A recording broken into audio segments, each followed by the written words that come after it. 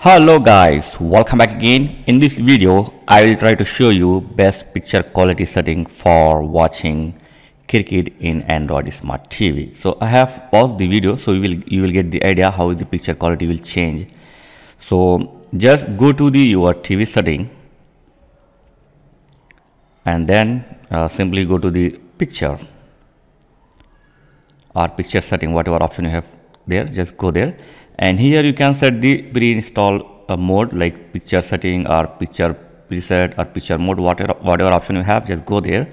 And here you will get list of picture setting. By default it's a standard. You can choose dynamic, standard, smart HDR, and sports and movie. So here I am going to select the picture quality, and hope you will notice the how picture quality is changing when I select the different mode. Right now I am on a HDR mode, and if I select the sport mode, the picture will be changed. Look at that. When I select the movie mode, the picture quality will be changed.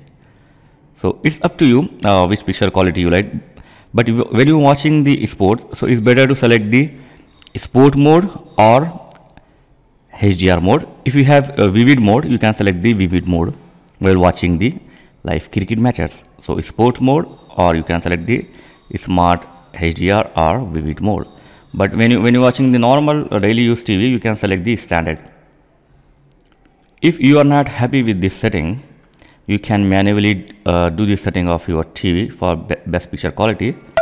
So again, go to the TV setting and picture, and here you can set the brightness, okay, or color saturation. Okay, let me set it. Okay, yeah.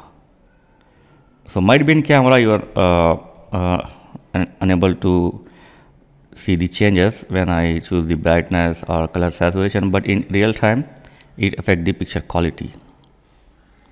Okay. And then if you want more setting, then you can go with the advanced setting, and here you can set the brightness setting and the color. But it's good to leave it default, okay, because this is some very professional setting for shop users. Motion, just leave it default.